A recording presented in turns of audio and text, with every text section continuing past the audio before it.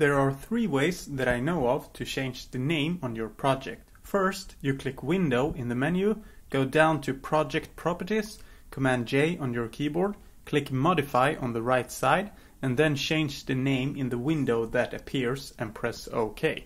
Here you can also change the video format and resolution. The second way to change the name on your project, and this also goes for all your clips, is to click on the project name, wait at least 1 second and then click again. Now you can type in whatever you want and then just press enter. The third way to do this, which I think is the easiest way, is to click on the project and then press enter. This way you don't even need to move your hand from the keyboard. You can also navigate up and down with the arrow keys and just press enter on the project or clip you want to rename. I hope this video helped you. Feel free to subscribe to my YouTube channel for more tutorials, and remember, stay creative.